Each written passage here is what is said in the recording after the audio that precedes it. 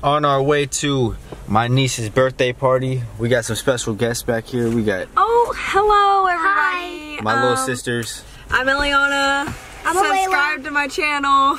Yeah, if anybody didn't know, she has a YouTube channel. She does makeup and makeup tutorials. You do makeup tutorials? Yeah, most of the time. I usually do like get ready with me's. I don't know. I'm trying to figure out my life. I'm in it. She was in one video. A lot of people really liked that one. What's your Instagram? My name? EELIIANA. It'll be somewhere right here, around this area. Follow me on Instagram. Yeah, follow her. Get ready, y'all. I'm gonna vlog the birthday over there at John's Incredible Pizza. Stay tuned. What's up, YouTube? It's Arlen. I'm here back with another video, another tutorial. Hope you guys enjoy this one. So the cut is a low ball fade with the sideburns. Stay tuned. So I have my comb and I'm just brushing or combing the hair. It's always good to comb it before you cut the hair, because that way you can get the understanding of the hair pattern, and also it lays it down so it doesn't look all messy and all the guidelines look all messy when you do it. So it just makes it all smooth and laid down.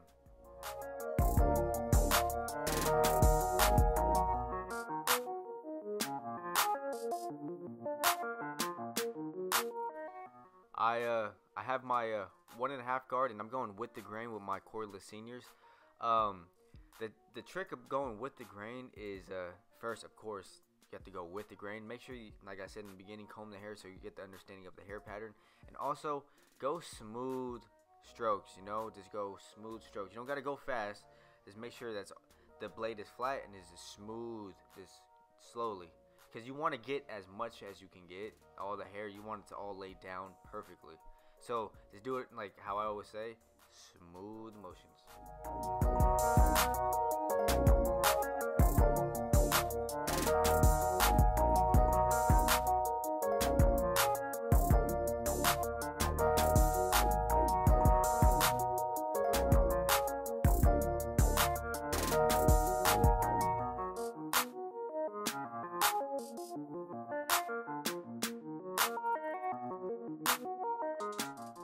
So on this part, I have my cordless Slimline Pros, the gold ones. I like using these to ball out, because I mean they cut through thick hair. They cut through hair nice. But as you can see, I'm kind of arching the bald line so I can kind of give it that drop fade look. I'm gonna keep the sideburns, so you're gonna see in a second that I'm not gonna be trimming off the sideburns, because my client, he wants ice picks, well, a low bald fade with ice picks. So yeah, it's best if somebody wants ice picks to drop it low, you know, and then at the end you fade out the where you didn't bald out.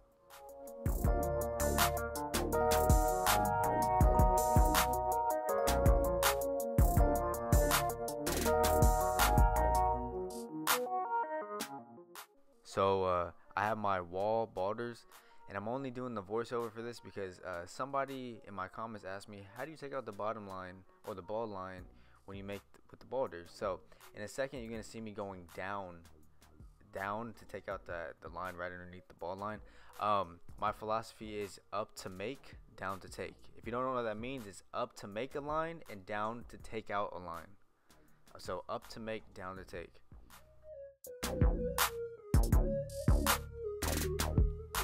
So I'm gonna be using my oyster fast feeds on this one. I have the lever all the way open, and I'm just gonna make the guideline about 1/2 inch, like in all my videos, 1/2 inch. I'm using the fast feeds because I've been using them a lot lately, and they've been kind of nice for me. I haven't used them since like barber school, because I kind of had like a disagreement on the fast feeds were good, but I've been using them lately and they've been pretty nice. They make like a little, like a smooth shadowy look, and that's the kind of the way I like to blend. I want it to look kind of blurry but shadowy, even if it's a bald fade. So yeah, here about 1/2 inch for your not bald line, your first guideline. So to take out the bald line that we made with the balders, you're gonna close the lever, and as you can see in a little bit, that I'm gonna be going at it with my corners. It's best to go out with corners, because so that way you don't make any hard lines with your with your clippers. And also, so as you can see, it's taking out the line, and once it lightens up, you go halfway. And when you go halfway, it's gonna lighten up, and then thereon, you play with your levers, because that way it'll give it that blurry look. So you go close and halfway, then from there on, just play with your levers, but do not go past the that open lever, because you know that open lever. Do not go past that, because you're gonna keep bringing up the fade higher and higher, and you don't want to do that. If you want to do a low fade, you kind of want to keep it as low as possible.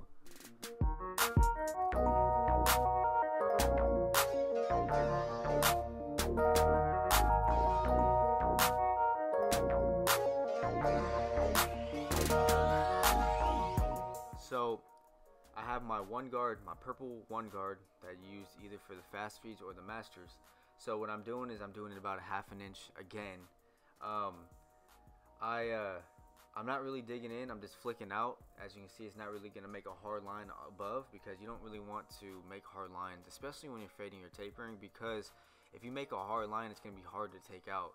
So that way, if you just flick out, it'll still be light, but it'll still kind of not be a hard line above, you know what I'm saying? So make the guy line about ½ inch to an inch long, and you should be good. So for the next step, I have my 0 guard. So what I'm gonna do is I'm gonna close it, and I'm that line that you see right there, I'm just gonna flick out. I'm doing flick, flick, flick. It's best to do that with fast feeds, because fast feeds, they cut really fast. As you can see, fast feeds, but they cut like a lot of like chunks. And so if you just do it close and then you just flick, flick, flick, it'll take out that bottom line, and then from there on you can do halfway, open, just play with the levers. So as you can see, it took it out, but it didn't completely take it out. There's still dark spots, but then that's when you clean it up with like the halfway and open and everything. So so for that first part, just flick out and then play with the levers from there on, just like how I did from the bottom line.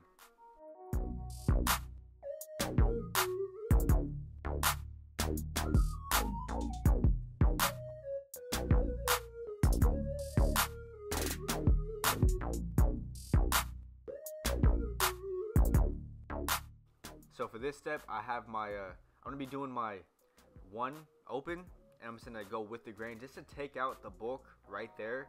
Because you guys know in the beginning I did a 1.5 with the grain, so I'm just doing a 1 with the grain just to take out bulk, so I can see what it'll do, like if it'll lighten up a lot or lighten up not so much. So it kind of did lighten it up. It took off some bulk, but this is just to see what I have to do next, like what guard I have to do next. But yeah, so I have to do a 2 guard. Try not to go too high. The 2 guard, you can see, is lightening up a little bit. You just go with the corners. Go with the corners a lot, because you do not want to go high. A 2, it still keeps it dark. It's not gonna make it light at all. It'll make it like kind of light-ish dark, you know. But a 2 is never really, only if someone has really, really, really thin hair. But a 2 is not gonna make it light. It'll still keep it kind of dark, but kind of light, if you know what I'm saying. I don't know if I'm making sense, but yeah, a 2 will still keep it dark.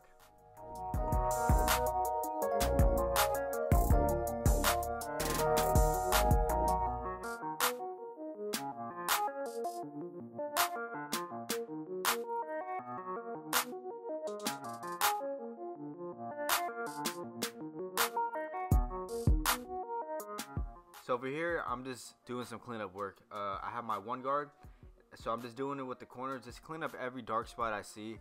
I'm not really trying to make any guidelines or hard lines, so I'm just using the corners just to clean up the little dark spots I see from previously that the 2 guard did not hit.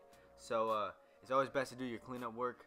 I'm doing a 1 because he does have a 1.5 on top, and that was the area that I did my 1 guard or 1 open guard guideline. So yeah, just do a 1 corner.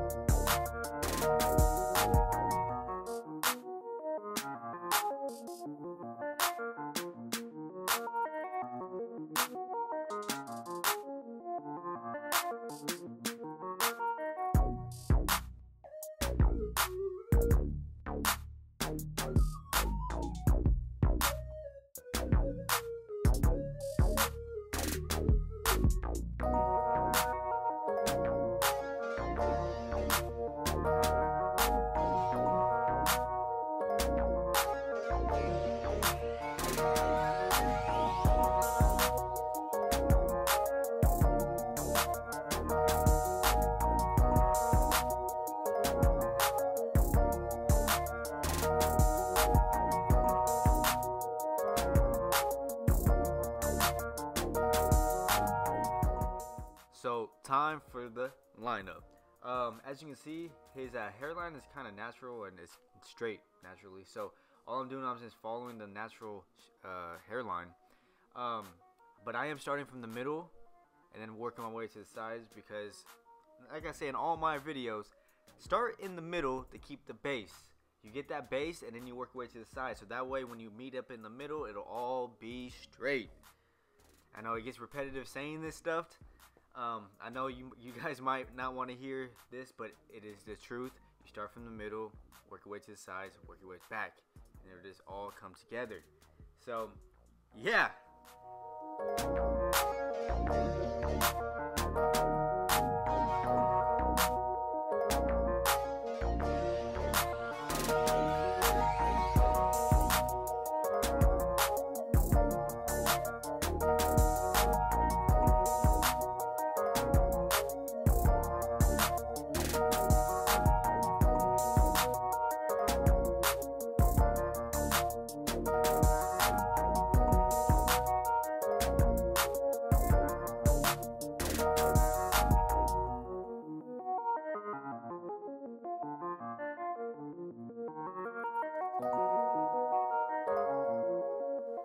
So on this, I'm gonna be using topics for my client's hair. I do use paint, but sometimes it doesn't really sit well, so I'm just gonna use topics. I'm not really too great at topics because I hardly ever use it. But what you want to do is you want to get the hairline, and then what I suggest is you get a comb or a brush. I suggest a comb so you can blend it into the hair, so that way it doesn't look too dark in that area. The camera got kind of out of focus right here, but as you guys know, that I don't know if you guys use topics, but just put it on the hairline and then line it up and then see how it looks. If it's too dark in one spot, then just blend it in with a comb.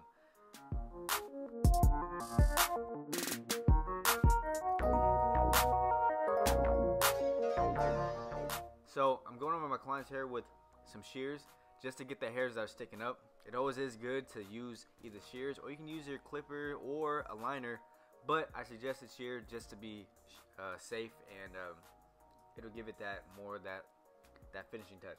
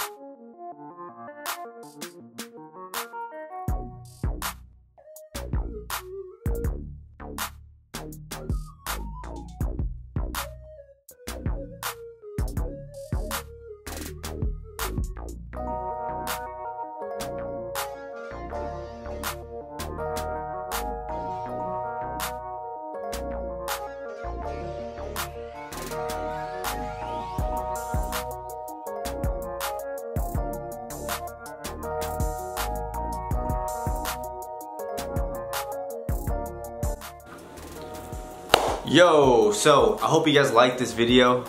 Sorry for my little mess right there. I slept on the couch last night. It's not because I was in trouble. I just like sleeping on this couch. So I hope you guys liked this video. I do enjoy doing these videos for you guys. It's fun to do, and I hope you guys learned a lot from it. But please don't forget to like, comment, and subscribe to my YouTube, and also if you can follow me on Instagram. My Instagram will probably be somewhere on the screen. I don't know where I'm gonna put it yet, but hope you guys like this video. Don't forget, please, and also turn the post notifications on. I really appreciate that, and yeah, stay tuned, y'all.